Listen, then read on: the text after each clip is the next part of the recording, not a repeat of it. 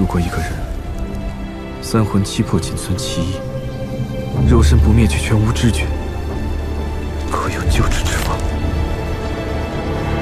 有办法的。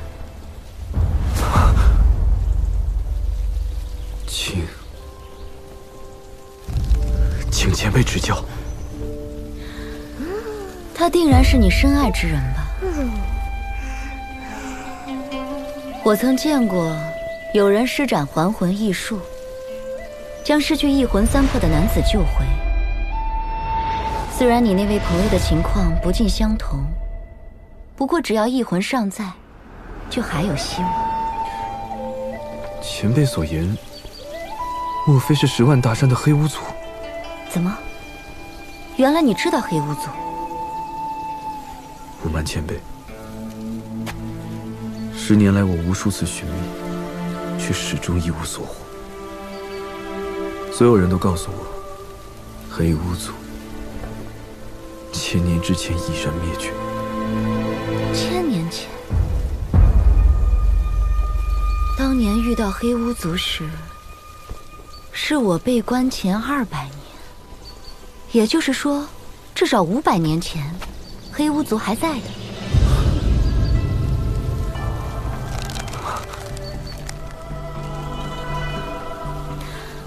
罢了，看在你助我脱困的份上，我且带你找找。多谢前辈，只要能救我这位朋友，将来无论何事，任凭吩咐。前辈。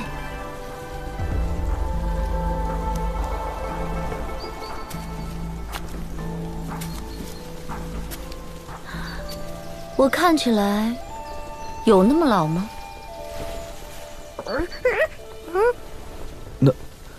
那我称呼你什么？既然你见过我的白狐真身，你就叫我小白吧。小白。哦，对了，这只猴子叫什么名字？该不会就叫三眼灵猴吧？哦，它是我小时候收养的，叫小灰。我们果然有缘，你叫小灰，我叫小白哦。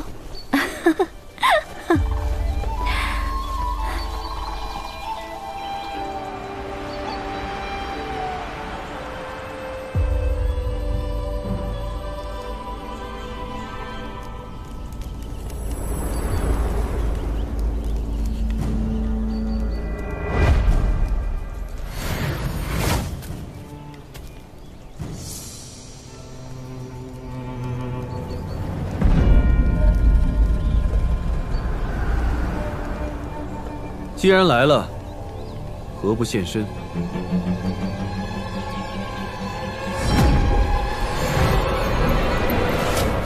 公子倒是找了个好地方藏身啊！姑娘能找到此地，也当真好手段。哪儿比得上公子啊？一出手就搅得焚香谷天翻地覆。火山喷发本是天地自然之事，与我何干？不知姑娘此番有何发现？我也一无所获。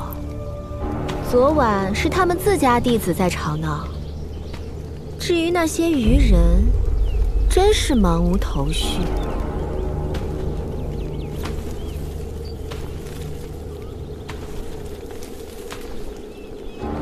呀，这位姐姐好生美丽，怎么此前从未见过？往昔听闻公子和碧瑶小姐痴情决裂，一个舍身挡剑魂飞魄散，一个盼青云入圣教，助鬼王宗主征伐四方，更在这10年之中不顾凶险深入10万大山，找寻医治碧瑶小姐之法。如此种种，怎不叫天下女子为之倾羡？只是兰因絮果，往事已矣。公子重得良偶，倒是要恭喜了。哪日我当亲自上胡岐山，向鬼王宗主道贺一番才是。姑娘，你误会了，昨夜小女子遭强人掳去，幸得公子出手相救。这件衣服也是公子借与我遮羞的。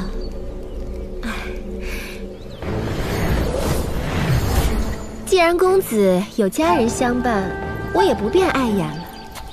就此别过。山高水长，想来不久之后，我们便能再会。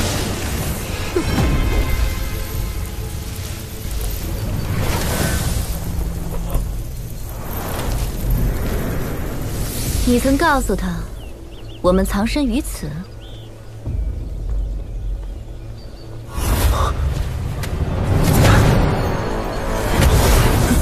我无意与你们纠缠，识相的赶紧滚！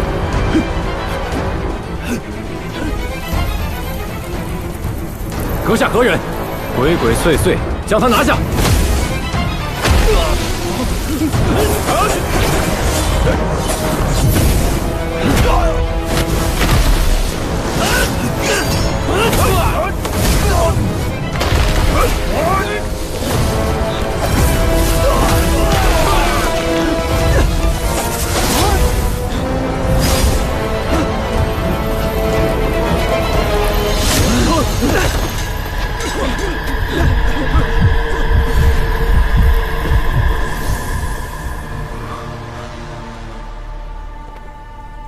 是金瓶儿引来的，只是他如何知晓我的行踪？以你道行，他断然不可能在你身上做手脚。小慧她应该从不洗澡吧？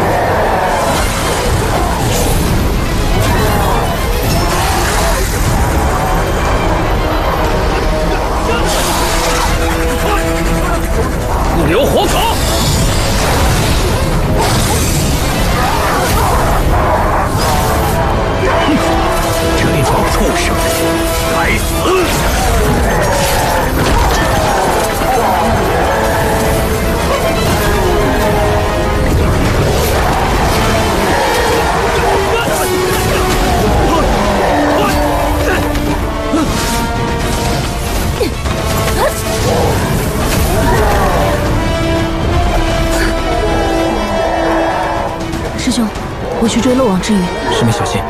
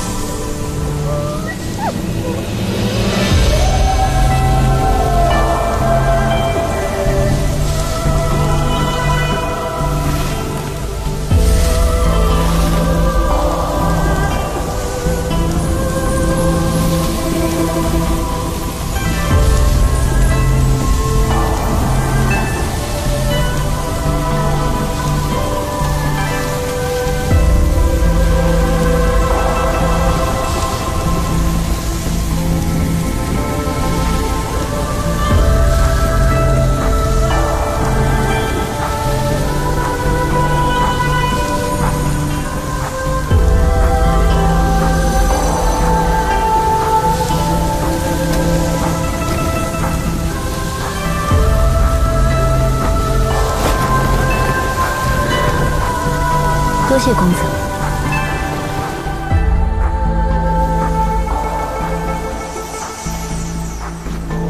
可以了，公子。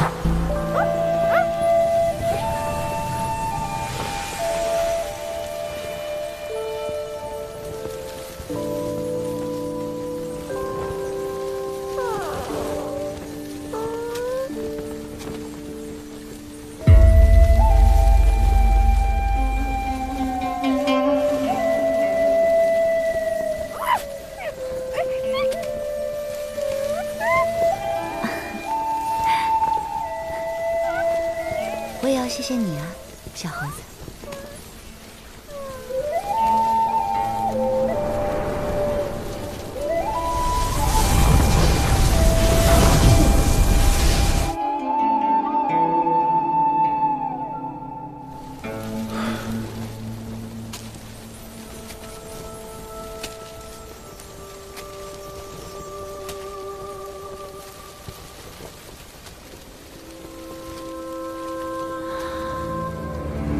整300年的时光，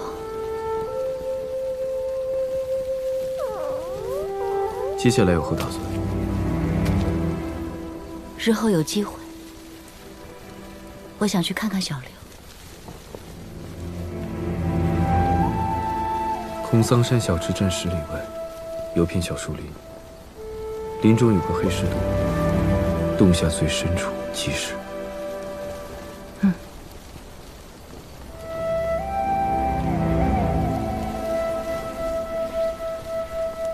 这个还给你吧。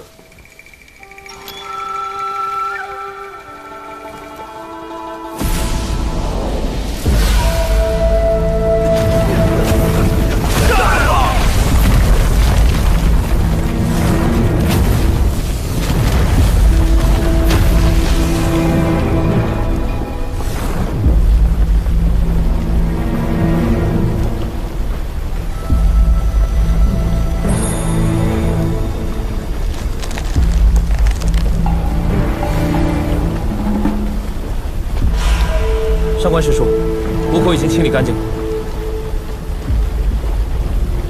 眼红呢？有几个鱼人逃了出去，师妹前去追捕。他就是金瓶妹儿？不可能！当时他稳住身形，比你还要快上几分。嫣红修为如何，你比谁都清楚。是我大意，请师叔责罚。先不说这些，我去见谷主。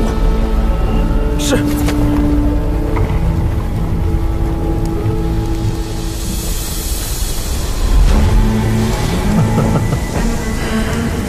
连玄火潭都被毁了，任你焚香谷百般谋划，终究徒劳一场。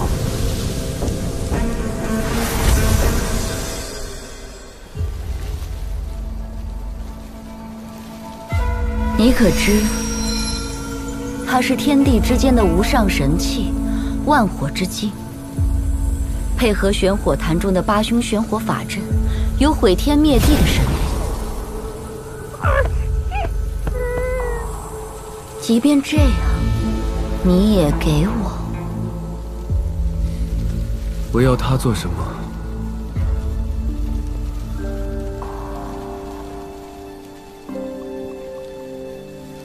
我想要的，他也不能给我。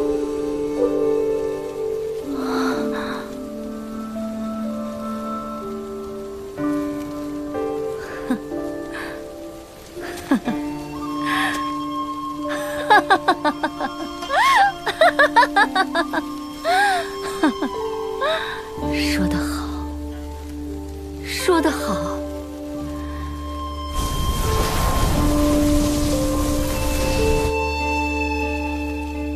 这300年来，我在玄火潭里不见天日，不知想过多少次，为什么我会昏了头去偷着玄火剑？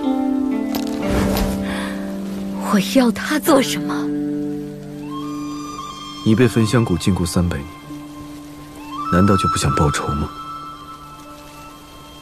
想，这300年来，我无时无刻不在想。可是，当我脱困后，看到这辽阔天地、无边月色，突然间提不起精神。几百年的时光，我竟然傻到浪费在这无聊的法宝之上。且让我在这世间多过些舒心日子再说吧。师兄，你身子还好吗？寿元将军，等死罢了。事情如何了？在谷口挑动愚人争斗之人，是合欢派的金瓶儿。难道魔教对我们所行之事有所察觉？依我看，还没有。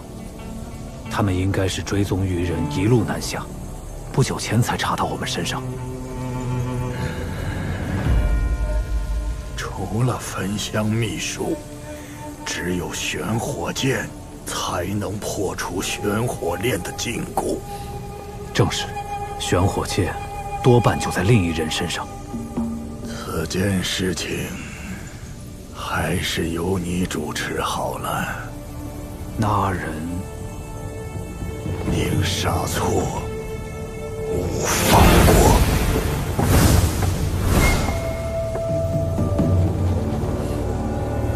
是的。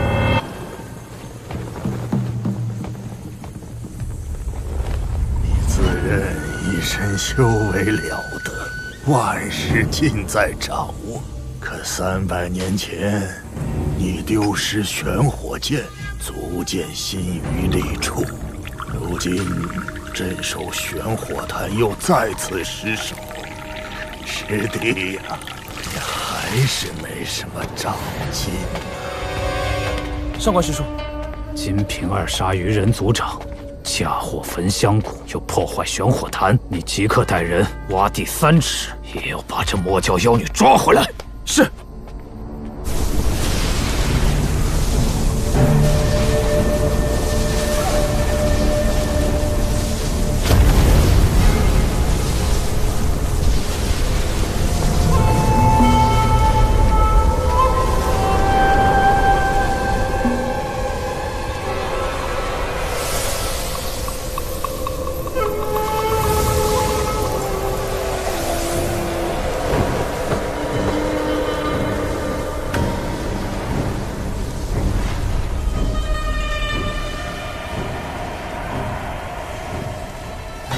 居然把所有事情都算到我头上了。哼，我可要找人来好好算算这笔账。或许你日后用得着的，毕竟玄火剑是令公子之物。他不是已经交给你了吗？而且，你用嗜血珠和摄魂这等至邪凶物做法宝，邪力轻体极深。若不是有玄火剑的至阳之气压制，只怕你早已神智全失，癫狂而死。你也不必如此，像我这种活了几千年的老妖精，知道的自然多一点。你虽然修行深厚，但平日必定不时发作，日渐嗜血耗伤。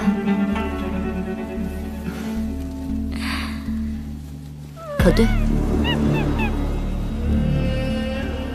你能撑到现在，也算是个艺术。若想活得久些，还是趁早将这第一邪物丢了。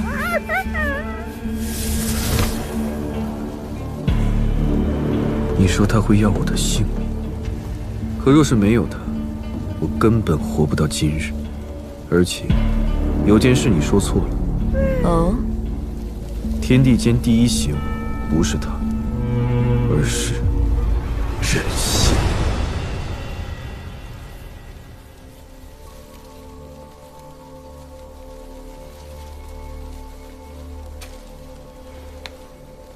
前辈，你见多识广，我有一事关系重大，想向你请教。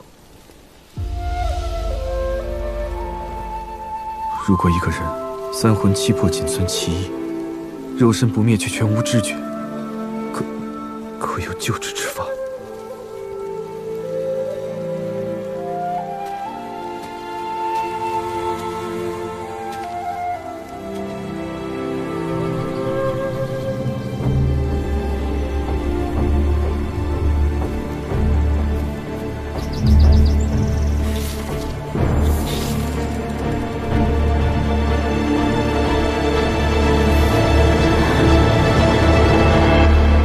有办法。